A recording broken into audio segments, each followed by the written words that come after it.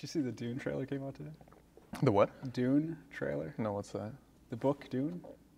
No idea. For not knowing what Dune is. Oh. Not a clue. Not a clue It's at a all. big sci-fi. Oh. Yeah, it's about the spice, you know. Gotta get the spice. I don't know any of the words that you are saying to me right now.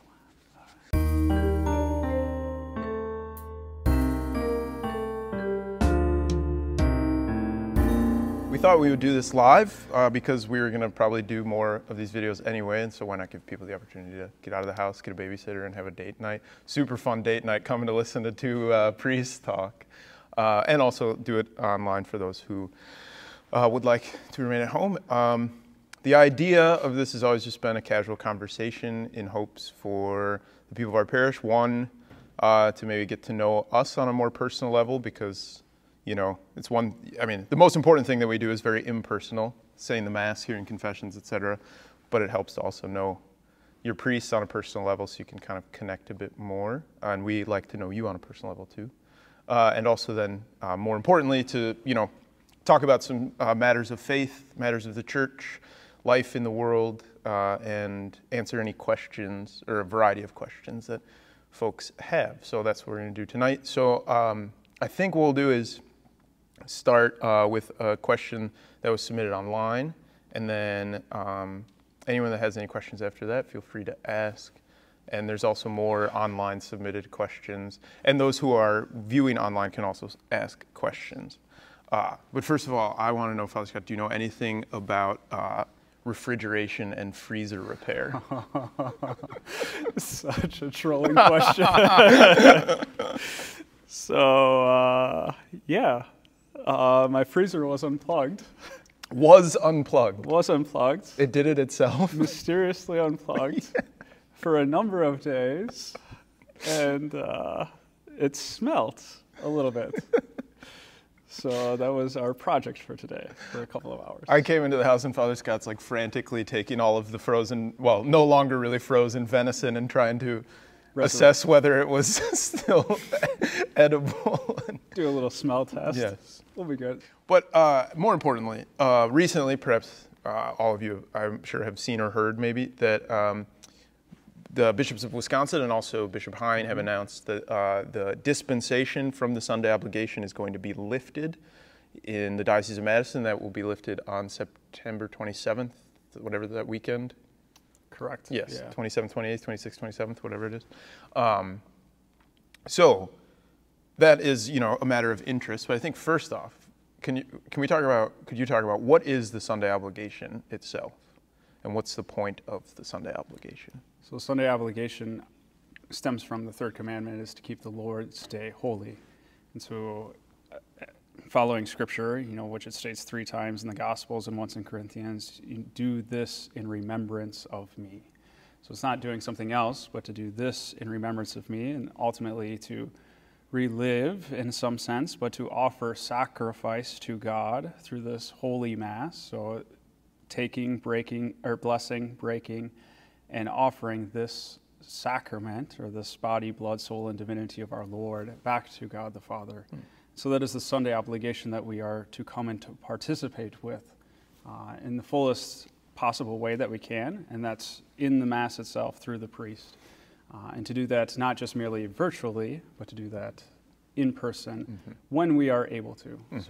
So even before COVID and before the obligation was dispensed, those who have a just cause for not being able to attend Mass, such as like if you're very ill or bedridden, or if you're ill and contagious, or, if you're, whatever, things like those things already would have applied.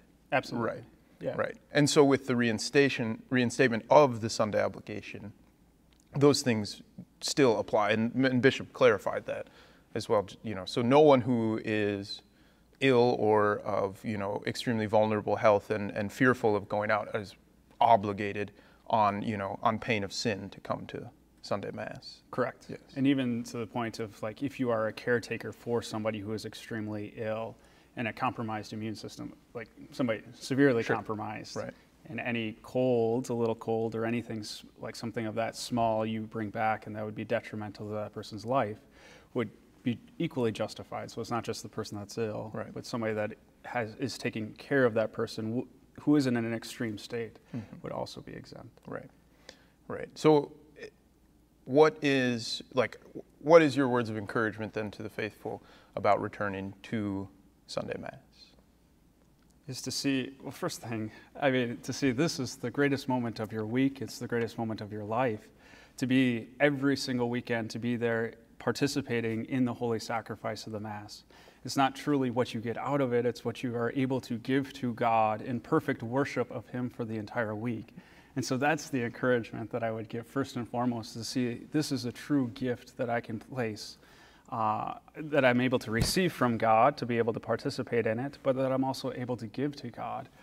Yeah, I mean, it's as if the church is obliging us to do the thing that's best for us, Yeah. So it's, it's a funny thing to speak of it as an obligation because, in fact, when we come to the Mass, we receive a great gift.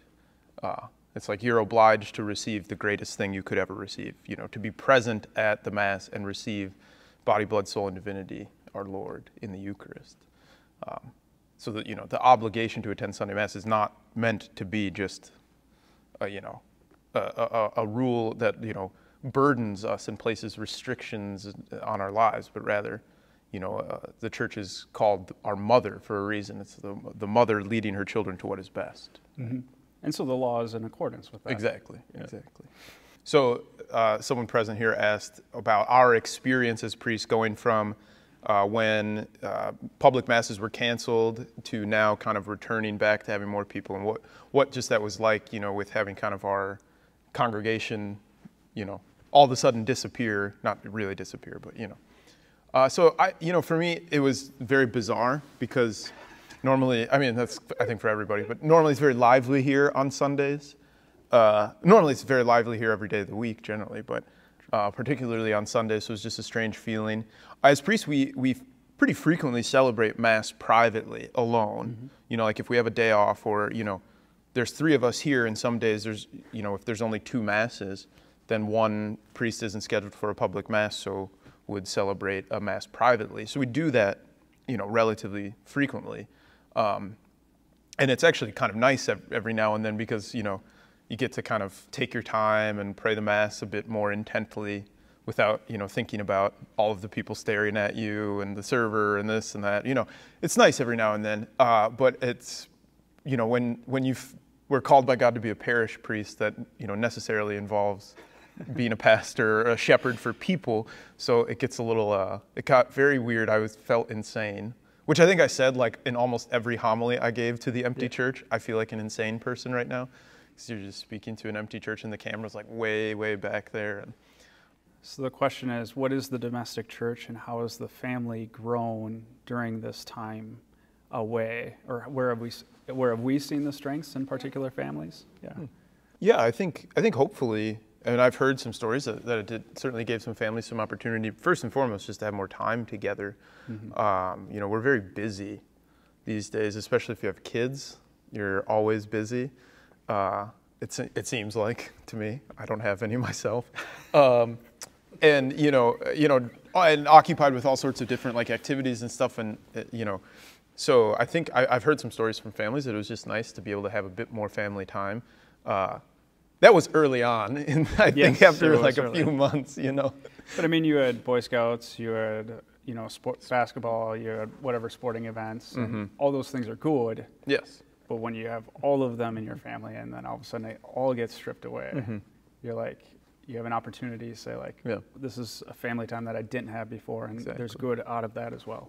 Yeah, and I think spiritually too for some families. I heard a story from one family that they just weren't really jiving with watching Mass online, which is understandable. It's because like that's the same TV that you watch, movies and sports and whatever. So then to like turn that into a time of prayer can be very hard for kids, understandably so. So this family just decided that instead they were just going to have like their own home liturgy. And so they read the readings. They had like one kid read each reading, and then like all say some pray, like things that they wanted to pray for the general intercessions or whatever. Said the creed. And the coolest part though is that Dad basically gave a sermon every week, which I don't know how much I don't know. I don't know. Yeah, I mean, like, I don't know if the kids loved that or what, but I think it's a beautiful thing, to like do your chores. Yes, boys and girls. Here are the reasons why God demands you to do your chores. But I think that's a sort of beautiful kind of manifestation of what we call the domestic church, the church in the home, because it is, parents are the first teachers of the faith. Yeah. And the home the family is it is a little church. It is a little community of faith. And it's where you get to practice being priest, prophet, and king. Exactly. And it's, just as the church is structured in a hierarchy, so too a family is structured in a hierarchy, and for good, right? That mom and dad are in charge, not the kids. And, the domestic church is as is the family itself, an image of the Holy Trinity. Because the family is supposed to be, a communion of love, which is what God, Father, Son, and Holy Spirit exist in, a perpetual communion of love. And, it's, I guess, in my experience working with the youth, which I've done a lot of, that if the faith isn't reinforced at home, even if the parents are perhaps trying, just unsure how, then it doesn't really stick as much as like learning at school or perhaps it's like a mission trip or summer camp, but the home is really where I think children learn to love God, because you learn to love and be loved in a family, and from there you can learn to love and be loved by God.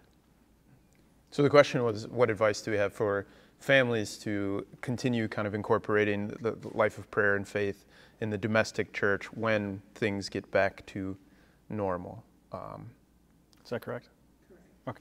I think what I would say is that routine in prayer is very, very important for all of us, but I think especially for kids.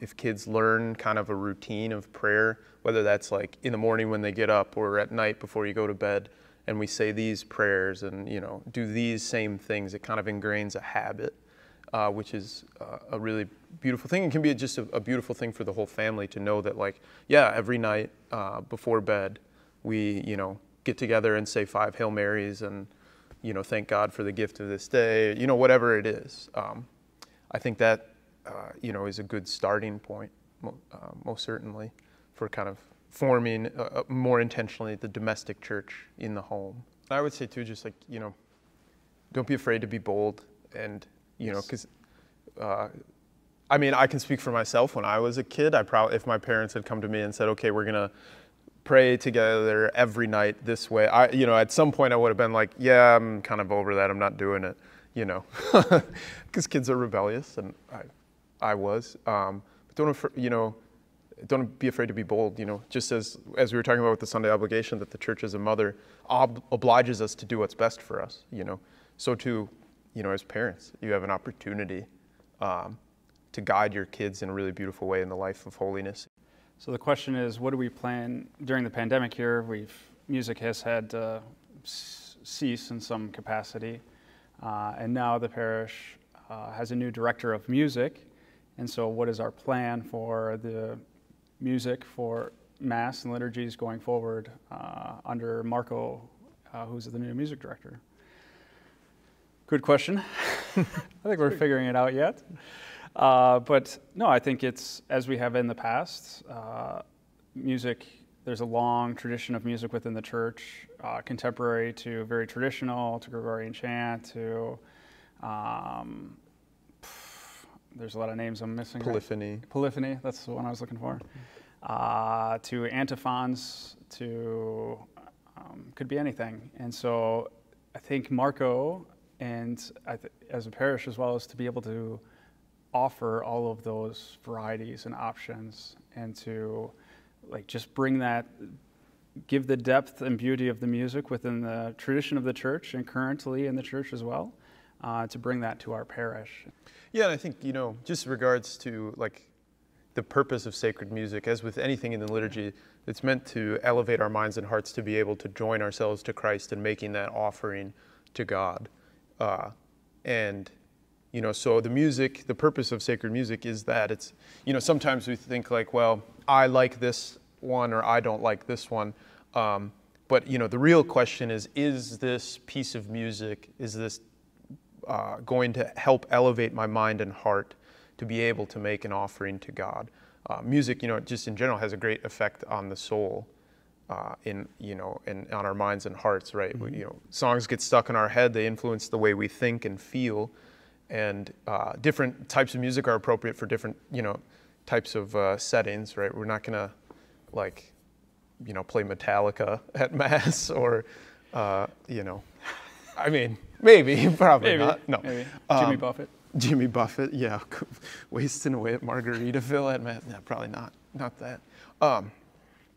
So I think this is the first time in a long time, at least, that the parish has had a full-time person exclusively just to be the director of music, and so Marco was able to put a lot of time and energy, and first and foremost, playing at every single Mass on the weekends, and currently singing as well, and then getting some more choirs established and things like that in order just to serve the parish so that, we can create the best environment for worship of God. That's the goal.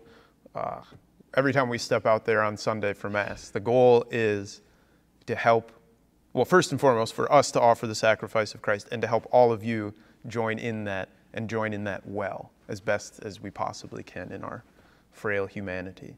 And music is one of those things that can help do that, especially, if it's done beautifully. So, final fun question is, you're going to die and you get to have one last meal. What is it? And I want main dish, side dish, appetizer, and drink. Oh yeah. Who thinks of this? You don't think about this? I think about this all the time. Like, if I were going to die, what would I eat right now? If I was going to die right now, what would I eat right now? I know this is my last meal ever. And you're not going to eat in heaven or hell. It's your last chance. Last chance. Yeah. Can I just go to a restaurant and Yeah, but what are you ordering? and whatever the chef's special is for the day?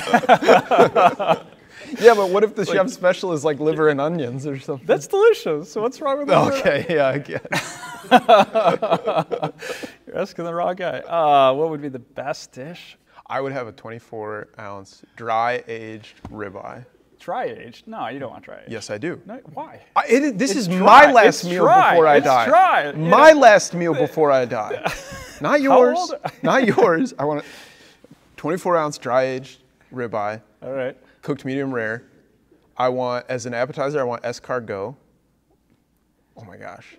What? This isn't your last meal. You already have butter all over your steak. I'm going to die anyway. You're going to have butter all over your escargot. I know I'm going to die. It doesn't matter. Okay. Escargot. Side dish, I would have a loaded baked potato. And to drink, I would have Pappy Van Winkle bourbon. Pappy Van Winkle. It's it costs $3,000 a bottle on eBay. Okay. Yeah. So, very good.